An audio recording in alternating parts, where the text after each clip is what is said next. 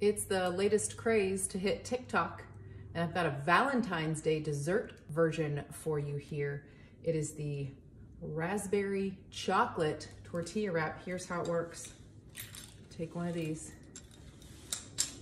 run a slit halfway across one side.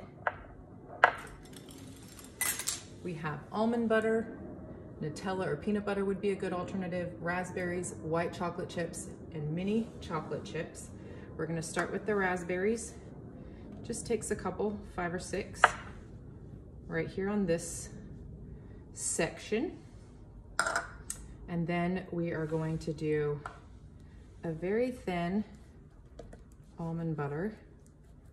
And because of the way that we're gonna cook this, these two sides are gonna get the melted chips, the chocolate chips, because we need them to melt. And I will show you how we're gonna melt those here in just a second. You need one layer, so press them out, divide them out. They will melt and spread, so you don't wanna overfill.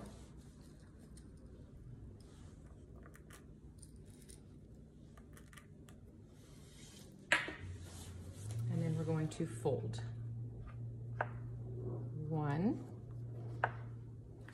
Little gentle press, it's okay. It's gonna get pressed further when we warm this up.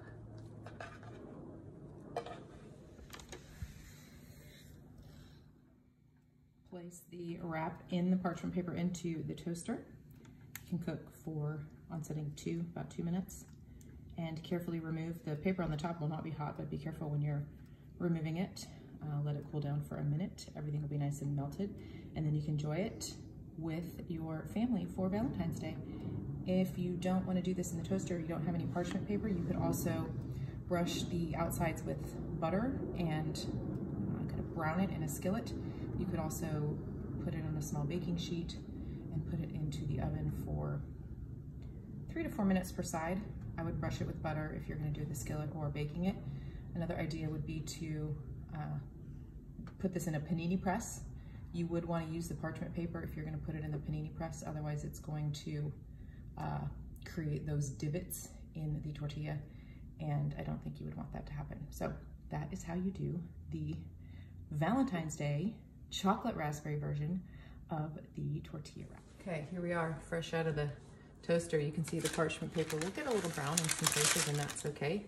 Dessert for Valentine's Day.